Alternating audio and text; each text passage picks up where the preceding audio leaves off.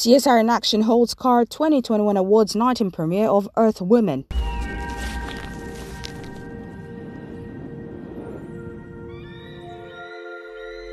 No about dagan we boko. I don't no about dagan. On the 3rd of April 2022, the CSR-in-Action team put together CAR Awards Night and premiere of Earth Women.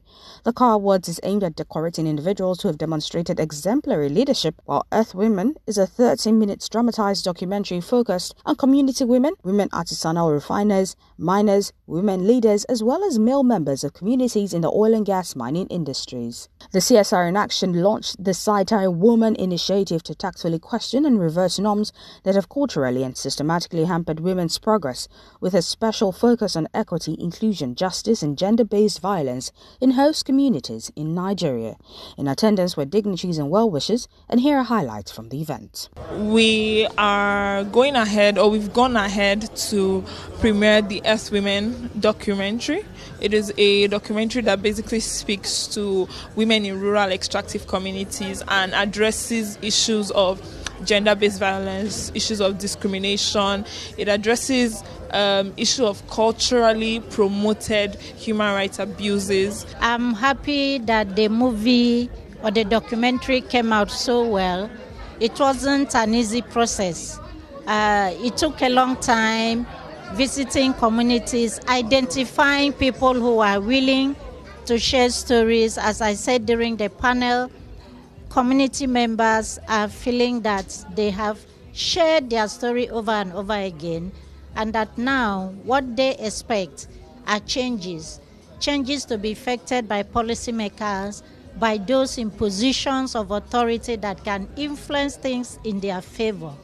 So I am hoping that even as powerful as this documentary is, that it will attract the attention of those who have the power and the resources to change things for these communities. I personally have always wanted to do something for women. I've been blessed to be in the midst of women, to have done so many things and to have been inspired so strongly by women bosses, my wife, my mom, and stuff like that. So when this idea, came to support women of industry, women who, through sheer perseverance, have been able to survive all the ills that they've been used to, all the lack of service that they've been assaulted with, the restivity, and all the challenges that they face in the extractive communities, and yet they come out, preaching success for their family members. I said we have to be a part of this. It's not been easy producing this documentary. It's been 2 years in the making. Even though we had secured funding for this, it was still a challenge to bring it to life. Now, I consider myself a creative, but I've never actually had to produce a movie before. My company, one of my companies, General Consulting, is into reputation management. So we do a few videos for clients, but this is not the same thing. This is huge, and we had to go into different communities. Some were hostile. We needed to meet with victims. Some were afraid.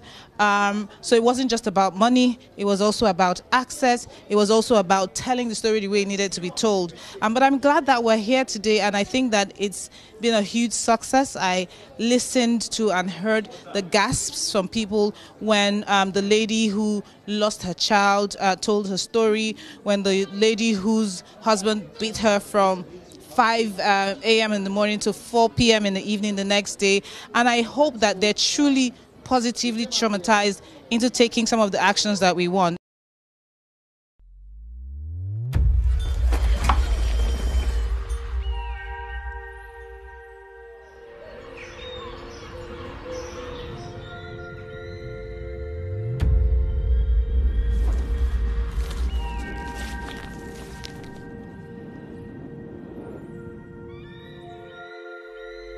No about dagan we boko.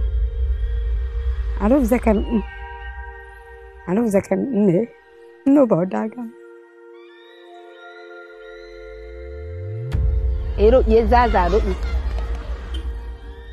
don't know that there is problem. I doesn't want to remember.